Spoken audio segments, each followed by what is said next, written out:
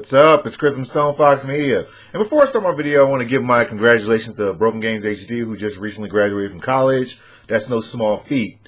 Now, moving on to actual gaming news. The PlayStation 4 is sold out almost everywhere in South Korea following successful worldwide launch.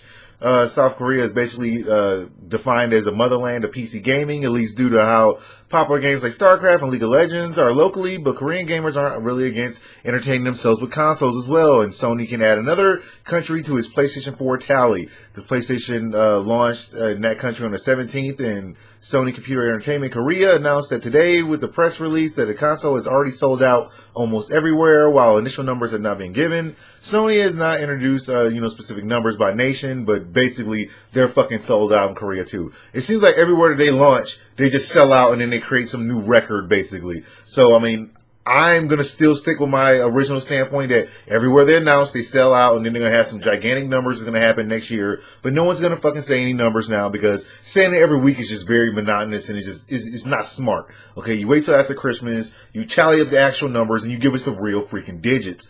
When you move on to some actual Xbox news, apparently, there's official Twitter account that asked for support for help on a known Connect bug, and then they delete the tweet, the whole entire tweet, and then the whole entire hilarity ensued basically. So basically, one of the Xbox One bugs has surfaced on the launch of the Connect, being displayed as not connected even though it's plugged in. And the rather hilarious turn of events, many just saw the official Xbox One Twitter account asking the Xbox support account for help with with help about the same damn glitch.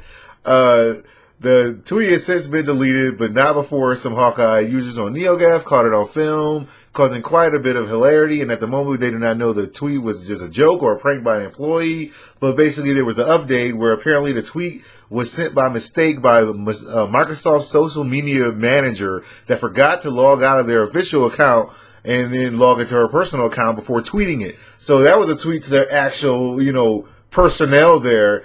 And they're trying to ask for help with their own problems. I don't even know how the fuck that works out. Not really super hilarious to me, but just shocking to hear them, go through this drama with themselves. Okay, fix your own problems. Please don't tweet about it.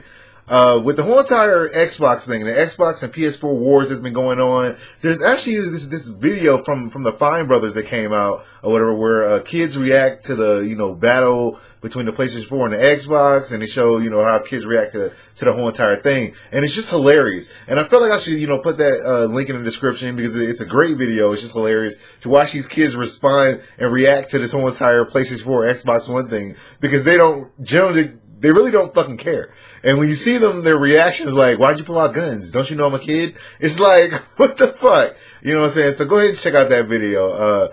That's all the news I got for you guys today. I got to head out and go, do some final Christmas shopping. Running out of time. So, like, subscribe, follow me on Twitch, Twitter, and I'll holler at you guys later.